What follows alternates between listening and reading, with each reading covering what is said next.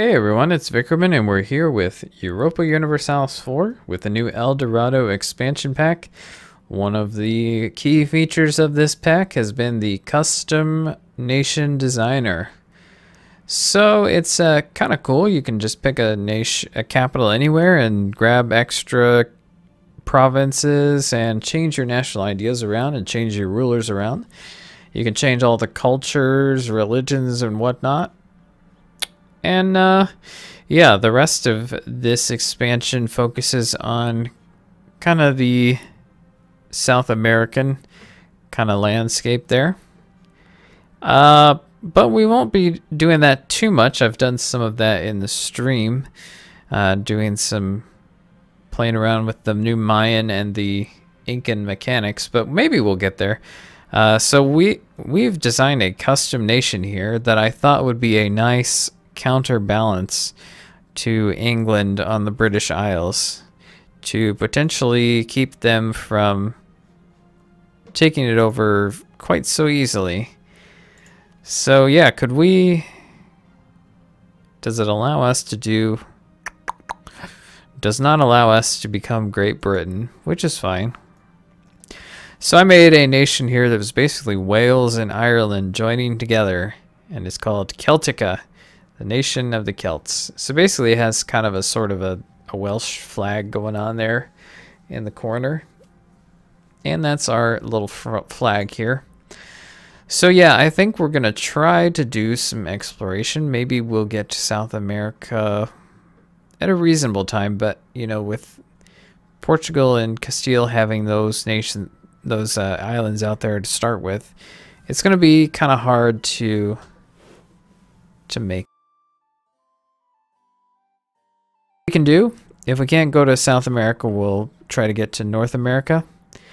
Now the ideas for this custom nation are, I think, pretty darn powerful. Plus 20% global trade power, which is massive, and idea costs are down 20%, which is another massive thing. And the rest of this stuff is pretty general stuff, like extra morale, more taxes, better fort defense, more morale for navies, minus national unrest, discipline, and trade efficiency. So that's kind of what's going on here. Our ruler's name is Riz Cadfael, which means enthusiasm is his first name, and Battle Prince is the dynasty name. So the heir here is Angbarad. So this is an elective monarchy, so the heir isn't necessarily his son. So the first thing we ought to do is pick some rivals. Why is Scotland our enemy? They've rivaled us. That's not really good. I wanted to join forces with them against the English threat. Well, very well. So the rivals we can pick are Scotland, Provence, and Brittany, which I don't really have a problem with doing them all. Because got to get that power projection up. That's something that is new since I've played a lot. And when you get 50 power projection, you get +1 to all your monarch points. That's huge. Alright, we're running a 2.42 over budget. Now let's check out on trade. Trade is going to be one of our big things. So it looks like we are in the English Channel trade node.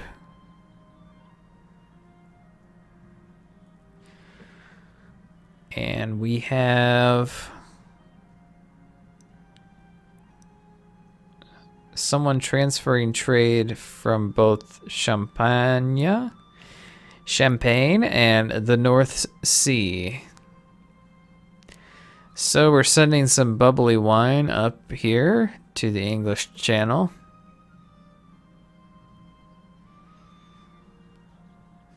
And sending some fishing things down here from the North Sea.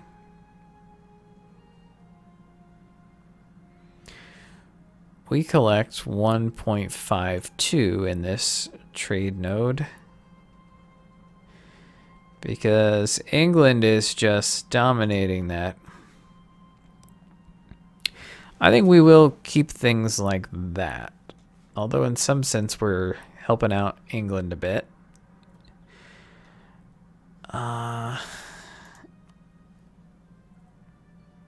Well, maybe we don't want to, you know, fight England. Maybe they can be an ally. That's a weird thought. Since Scotland doesn't like me. Okay, claim our rival's province, Ayrshire. We can do that. Although maybe people relations, that gives me military power. So let's go ahead and fabricate a claim on Ayrshire.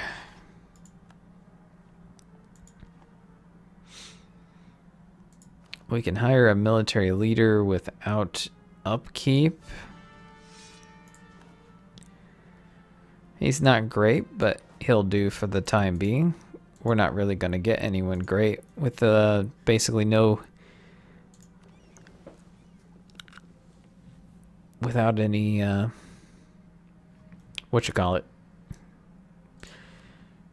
protect trade in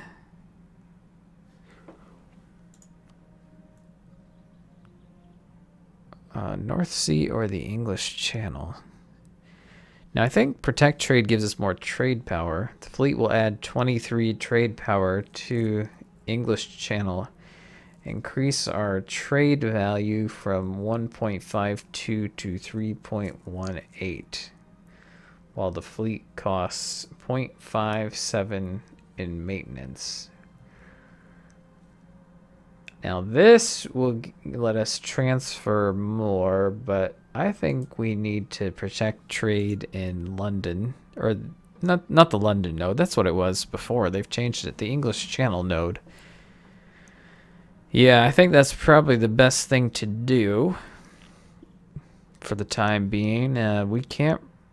Well, we probably could afford an advisor, but I don't think that's such a great idea.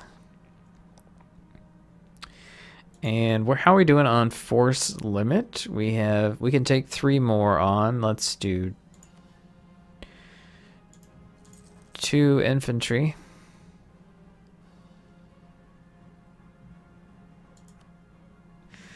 And 1 cavalry.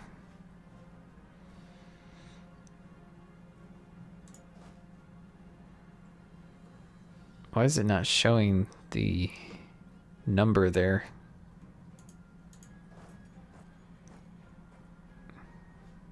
I guess because I'm in trade mode. Okay. So those ships are going to try to increase our trade power in the English Channel. I'm not sure that they have just yet.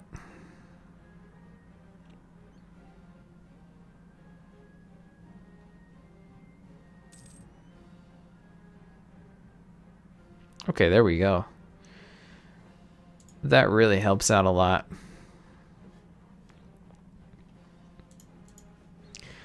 Okay, Navy is going to be important as well.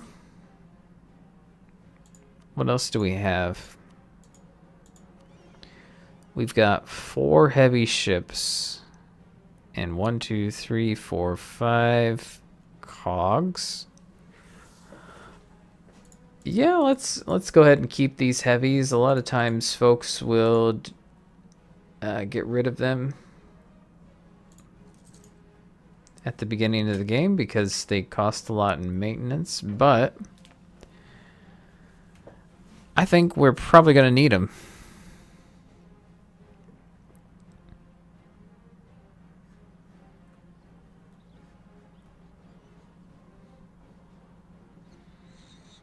So the Holy Roman Empire, same as usual. The papacy. Oh, this is totally different. Spend 5 papal influence to gain 10 invested influence towards becoming the next papal controller.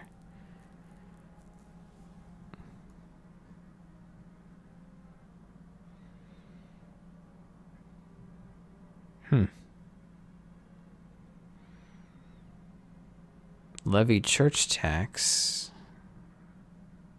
Oh, gain legitimacy. That's nice. Stability. Proclaim a holy war. Cost 25 influence. Usury forgiven. Interest per annum -1. Sanction commercial monopoly. And send papal legate. That gives you an advisor. Cool. Okay, so increasing our trade power should have helped us out there, I think.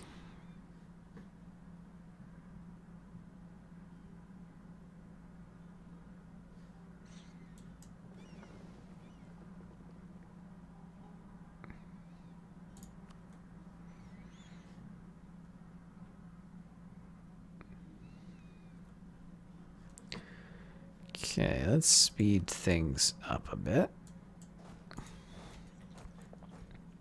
Okay, let's put our diplomats to work. And we really ought to see about getting in good with France. Because France is pretty darn powerful. And if England is becomes a problem, well, France can usually help us out.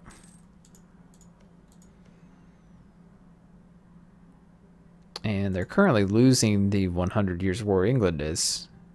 So, I wonder if they're thinking that this is kind of an aggressive stance here.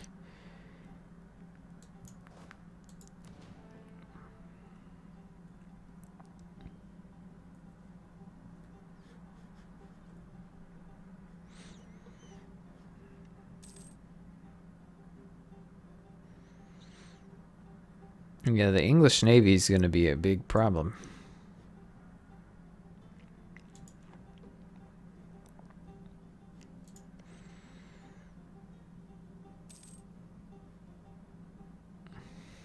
Independence of Scotland is guaranteed by France.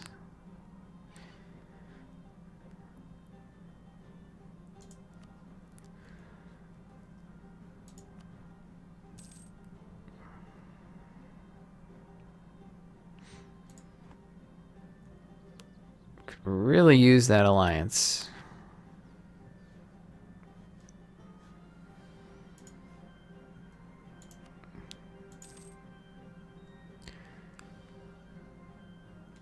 Need maybe 2 more ticks of the month to get enough gold. Oh yeah, the light ships seem to be helping trade out significantly as far as our income.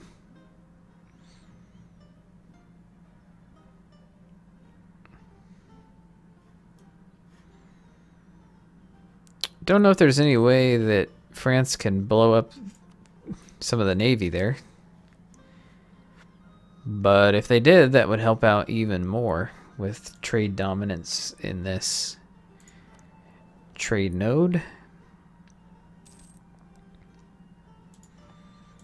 We could also set our heavies to piracy, I think.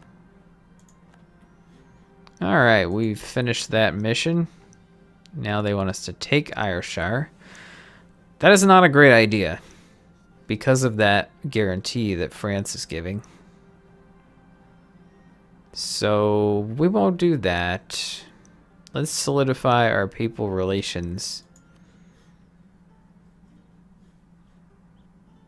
So let's go to political and papal state. Let's go ahead and, oh, we can ally the Pope. I don't think that's such a great idea.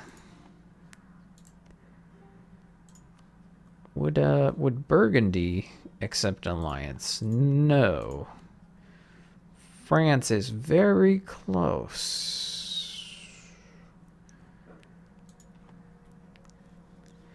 Guess we'll just wait for that relation boost to kick in.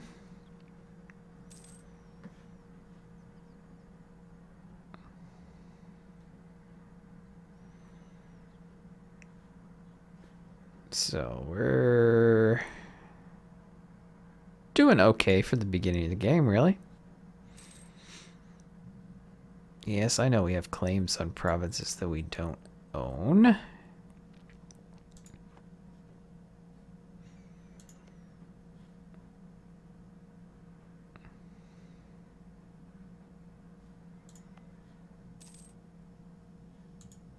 They don't have a core in my province, they just want them.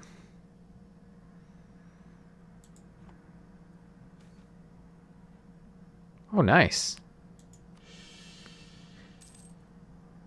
Free stability is always good.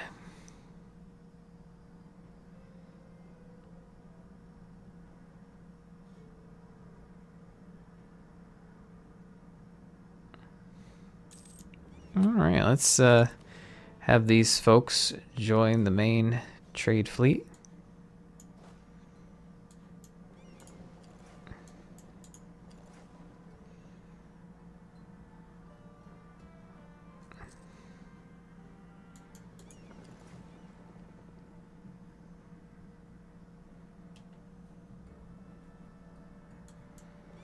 Well, you can set it to go home at war. That's cool.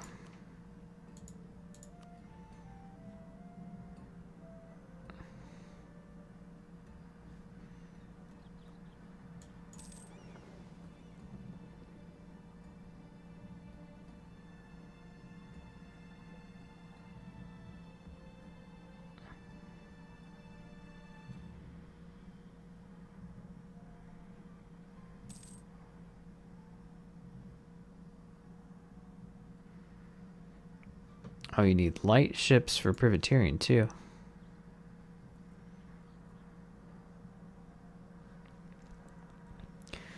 So, what should my first idea group be? I'm thinking maybe...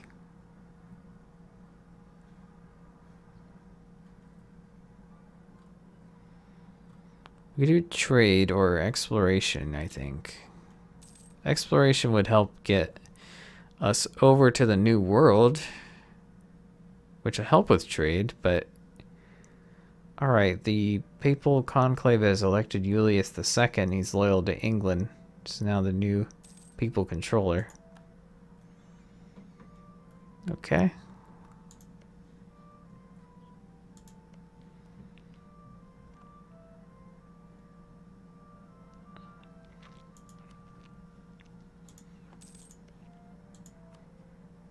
France. You would accept an alliance now. We ought to offer it to you.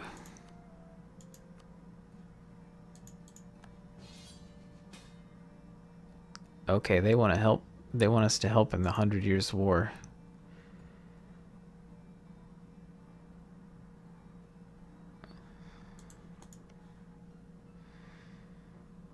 Looks like England is losing.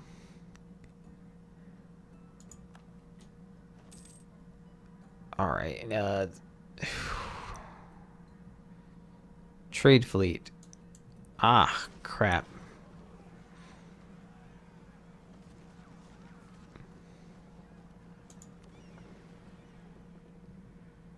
Why don't you get down there? See if you can make it in time.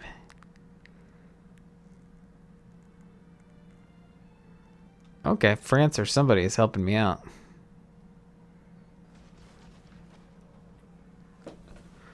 The Battle of the Straits of Dover.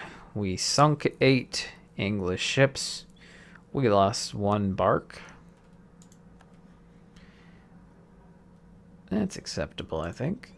So the barks ought to go home at war. Let's see if they do it. Good.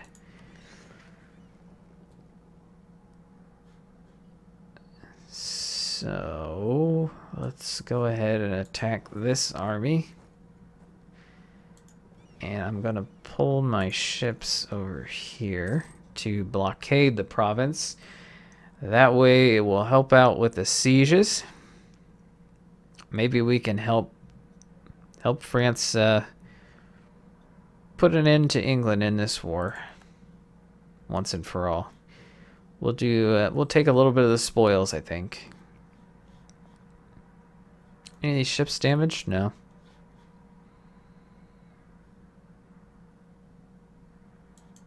Okay, they're building up their forces. Not too much yet. But maybe we ought to stop them before they get to be too good. We want to keep the numbers advantage. And they can muster a way bigger army than I could, so we gotta keep ourselves in an advantageous situation.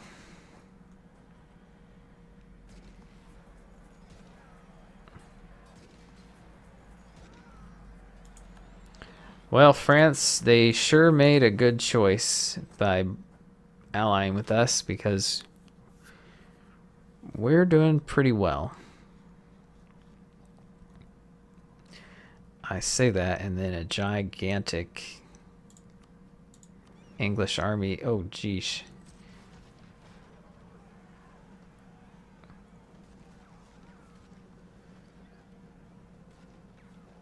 Oh, man. Can you guys flee? No, no, no, no, no.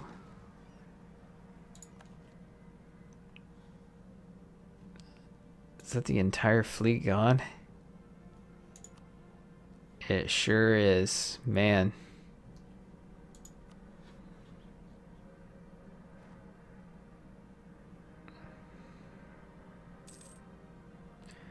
Well, that's why you don't mess with the British Navy.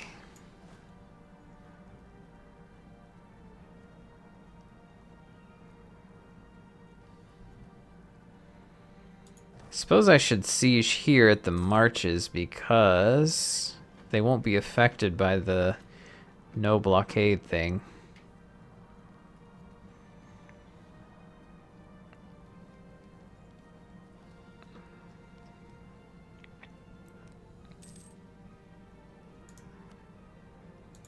Wonder what our war score with England is.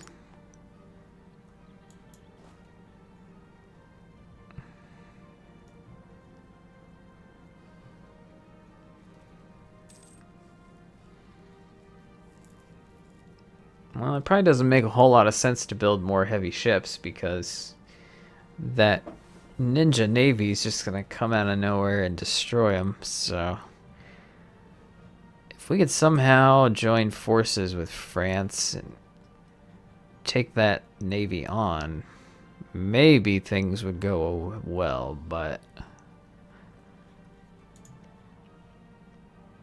Castile, I wonder if they'd be interested in an alliance as well.